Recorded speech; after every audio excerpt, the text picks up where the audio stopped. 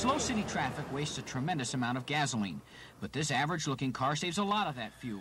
The engine spins a special flywheel, a whirling mass of power. Held inside a protective housing, the flywheel stores up the engine's energy. The physical principle behind the spinning flywheel allows it to absorb and release mechanical energy to the car all the time while maintaining a steady spin. Now, unlike these cars, which normally gain nothing from braking, the flywheel car actually absorbs braking energy to recharge its spin. Once the engine brings the flywheel to the right speed, the motor shuts off and you are running on flywheel power.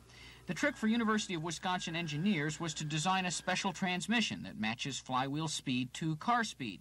Yet the basic flywheel concept is simple, familiar even in a child's toy. I'm going to charge the flywheel in this little toy car, and the energy now comes from the flywheel to drive the car.